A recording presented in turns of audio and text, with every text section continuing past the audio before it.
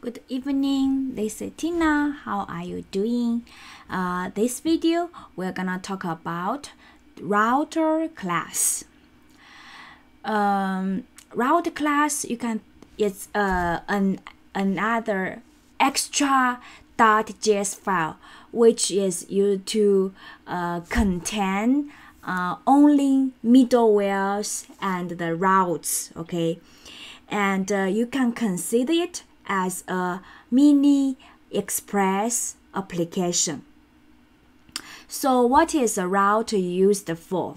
Suppose in our application, the app.js file, okay, currently we only have app.js file, right? Suppose we have thousands of different requests which handle different requests means different URL needed to serve the response, right? And then if we using this way, like we did in last video, we have to keep adding app.get, app.post, keep adding. Then our app.js file will become very giant. It's not good for testing, it's not good for maintain, and it's not very efficient when we work as a group, okay? And it's not very modularized, okay? So what router class is to help to resolve this kind of issue. Suppose for this home page, everyone can access, but for this two, only admin can access. Then this is those functions have a role, kind of like a role based. Then we can separate them in different, or should I, in different router, okay, which handle for different requests. Okay, and one thing keep in mind, in route class only contains middlewares and routes.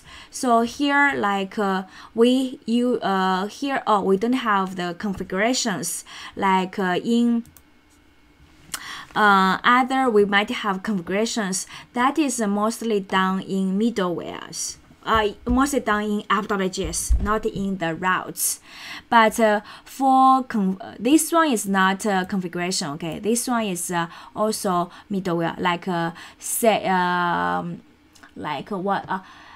enable e-tag, those, okay? Set it for environment variable, set it for current environment, it's a dev, it's a production, all those.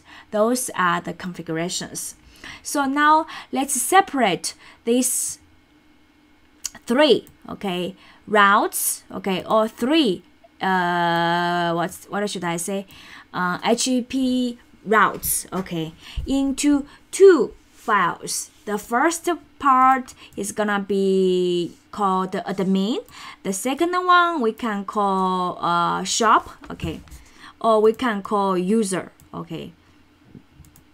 So to better organize the code for the routes, we have a routes folder, and then we have a file for admin.js, okay? And how to have a route class ready? First, we still need to require Express.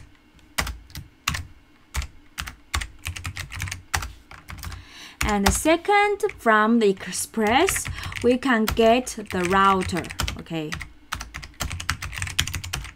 That router, okay? And when you create router, you can have other optional settings here, which is like I want to do case sensitive routing. You can do here, add a key value pair, which is JavaScript object. And after you do, you have to using module.exports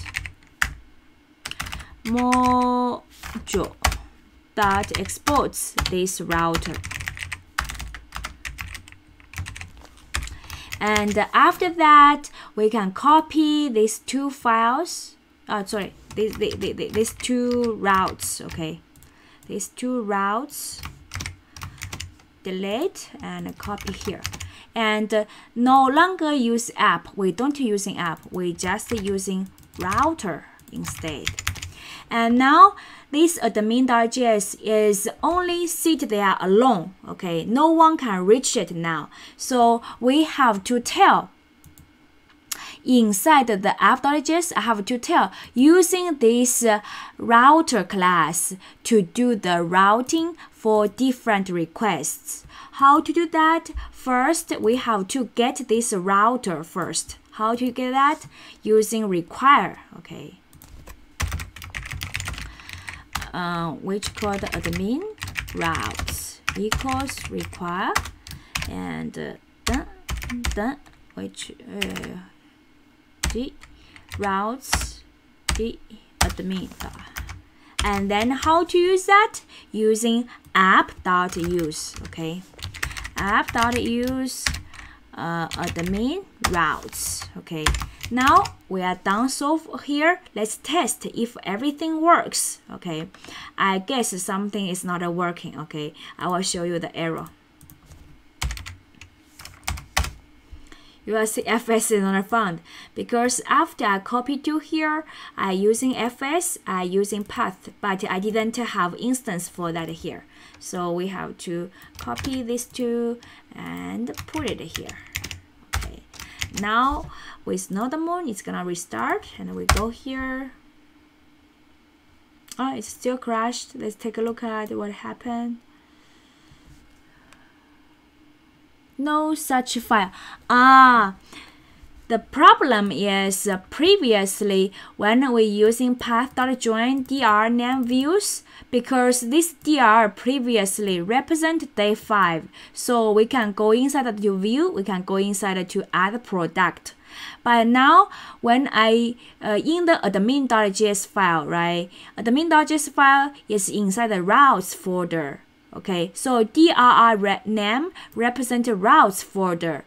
So how to get the file which is add product? We have to get out from routes, go to day 5, then go inside. So between them, we have to add // okay, and then let's render URC and book price and good. And submit and save successfully, and this is what we just put it now. Okay, so this is the one, and let's do another one for practice for this one. Okay, so now we add another routes. Let's call shop.js. okay. With shop.js, we just we first have to get the routes. Okay, express equals require express, and the next is to get the router, right? And how to get that? Express.router. And don't forget to export. Okay,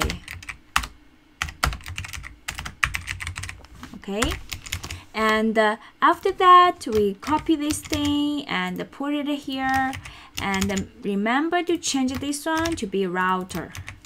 Okay, I really want to change this one to be a get because so far we're only using get. Okay, I just leave it now. Okay, so then now shop.js is standalone. No one can reach it. So we have to inside the app.js to tell to use this shop.js. How to do that? Still the same. Const shop routes equals require. Okay. This is okay. Routes / shop. Okay. And after that, we using app.use shop routes. Okay. And let's test after we are done. And we go to add the product. We just check a /. It works. Okay. And another benefit of using this router class, okay, is suppose for admin, all the URL, all the router URL in the admin is like this: admin/add/product/admin/add-product. Suppose I have another one, okay, like this one is delete product, edit product, okay, and I have another one which is edit product, but it's a post.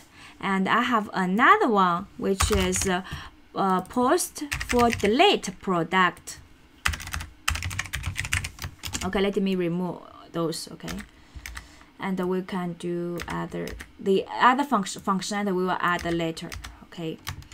So now you can see for all the URL, okay, the path here, we all have a admin.